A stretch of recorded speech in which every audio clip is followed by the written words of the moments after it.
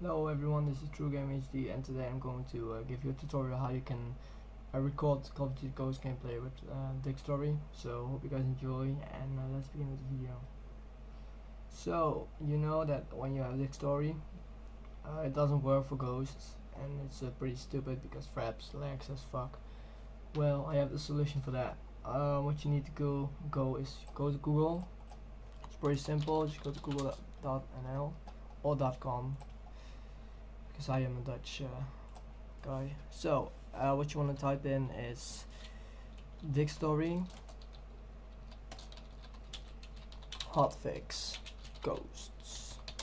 You want to type that in there and you will get a Call of Duty Ghost hotfix file on the form of Xcode, the maker of Dxtory. So you need to click on that link there and you will be you go to this is the file for Dxtory version 2.0.1.2.3. You need to download this by clicking on this button here. I have already downloaded it, so I don't have to download it again. Next step is you go to downloads, or the place where you put it, and then scroll until you find the compressed file. Yeah, I have a lot of files, sorry. You will find Dxtory code 6442.0.123 hotfix.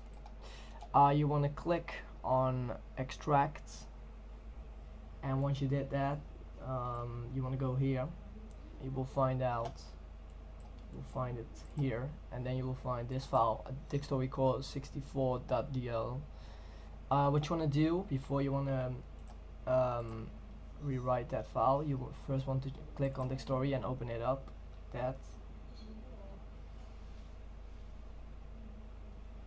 Just need to load a little bit. Okay, so once Dxtory got loaded or is load, a little second here.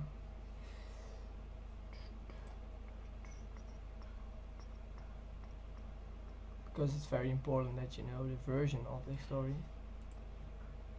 You have the correct version because the other versions doesn't work on it. It only works on the latest version. That's 2.0.1.2.3. There is not a pirated version for it yet, but there will be coming one. So don't worry about that. In the meanwhile, you need to get used to the amazing big Fraps.com logo in the top of the screen. So once you check out your version, you can download it on the Dxtory site. That's pretty simple.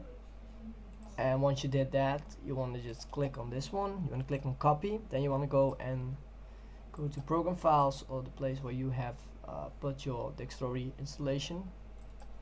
Then you want to click here, and you will find this file here. I have already renamed mine. You want to click on paste, and then just do that. Then you just need to override it like that. Okay, it's now launching out Dxtory. A little second. It's taking some time, but yeah.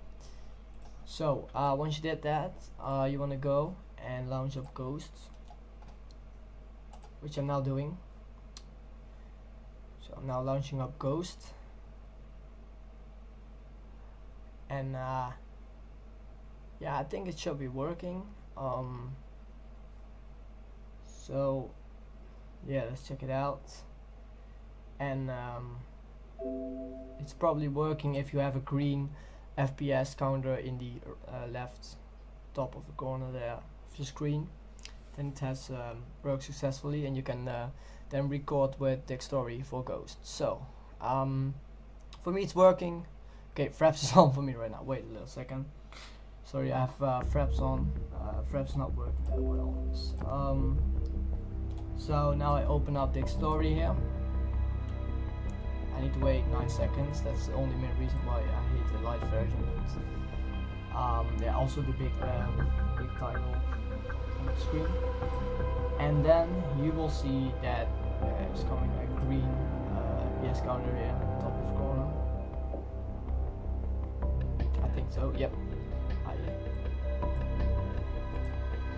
Yeah, there we go. Video And that is it, guys. So I hope you guys enjoyed this tutorial. Hope you now finally can record Ghost gameplay, and I hope this video helps you out. Anyway guys, it was the True Gamer, and see you guys next time where I'm going to talk about the Bulldog shotgun. Yeah, so peace out, see you guys next time, and take care. True Gamer out.